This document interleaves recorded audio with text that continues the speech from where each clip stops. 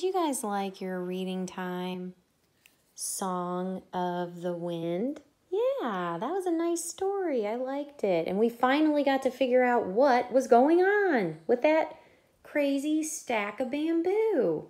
I was hoping for a swimming pool, but I was way off. Let's read what the directions tell us to do. Color the bubble beside the correct answer. Let's look at the first one. What makes you think that Maya was not silent?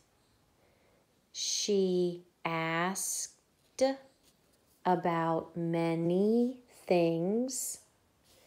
She could hear the sound of crickets eating. What makes you think Maya wasn't quiet? She asked about a lot of things, or she could hear the sound of crickets eating? Yeah, she was not silent because she asked a lot of questions, didn't she? Yeah. Okay, let's slide down to this one. What makes you think that grandfather worked hard? What makes you think that grandfather worked hard? He had help from Maya. He cut poles and pounded them into the ground. What makes us think that grandfather worked hard? Because Maya helped him, or because he cut holes and pounded them in the ground? Yeah, the bottom one. That's how we know he worked hard. Okay, let's slide over here. What makes, so long A, silent E, what makes you think that Maya was happy? She cried? She clapped her hands. What makes you think Maya was happy? She cried or she clapped her hands? Hopefully it's not because she cried, because she clapped her hands. Good. Okay, let's read these directions. Number the sentences in story order. Okay? A lot of times, first graders get these wrong because it's hard. You have to slow down and think, and no kids like to do that. So let's read them all first, okay? Grandfather cut holes into the poles. Did he do that first? I don't know. Let's read some more and see. So this one's he cut holes in poles. Grandfather and Maya took the poles out of the truck. Well, that would come before, right? You got to take the poles out before you can cut holes. So this one would come before this, but let's keep reading. Grandfather pounded some poles into the ground. Pounded them into the ground? Seems like you would get them out of the truck, then cut the holes, then pound them in the ground. Maya heard the fence singing. Well, she can't hear the fence singing until it's made, so that's probably going to be one of the last ones. Grandfather tied bamboo poles on the crossed poles. What do you think happened first?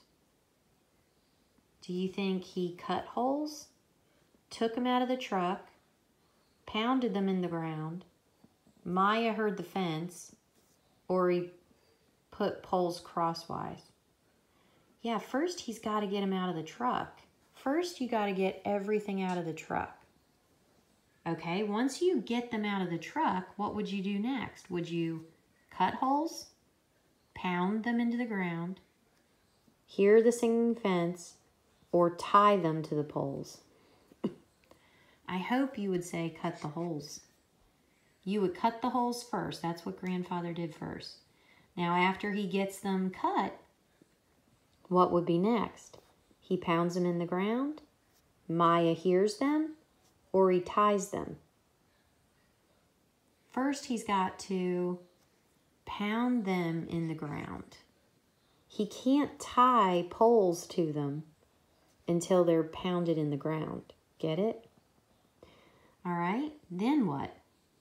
Maya heard the fence singing, or Granddad tied poles? Yeah, first, before she would hear singing, he would tie the poles, and then last, she would hear the singing. Boys and girls, to get all these right, you have to go slowly and think it through. You have to think, hey, in order for me to have my poles, I got to get them out of the truck, right? So you got to think, I got to get poles out of my back of my truck. Then you would need to cut the holes in them and put holes all through the poles.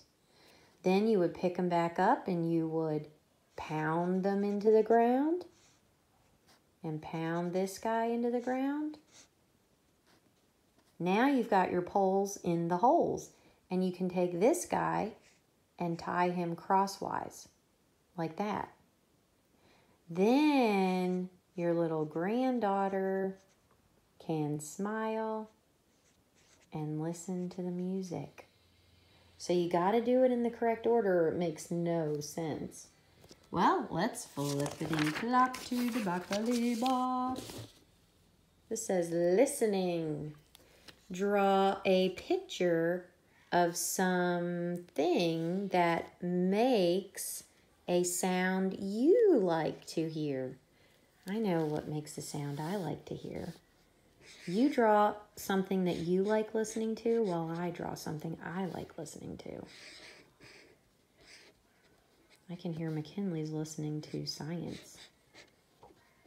She doesn't let me teach her. She likes to listen to it. What is Miss Parnell drawing? This is what I like listening to. My firsties. I like listening to my firsties. That's what I like listening to. And really, this is incorrect. This should be what you guys look like. You're always talking. And little bubbles should be coming out of your mouth. Blah, blah, blah. Blah, blah, blah. And I'll just do squiggly sentences because who knows what you guys are talking about half the time. Some of you are talking about your baby dolls. Some of you are talking about goofy games you're playing. All kinds of things. All right. Then it says, explain why you like the sound. Now remember, push pause if you're still drawing. Well, I told you there's always clues. You might not, I need a full sentence. Don't write like, fun. What's fun? What's fun?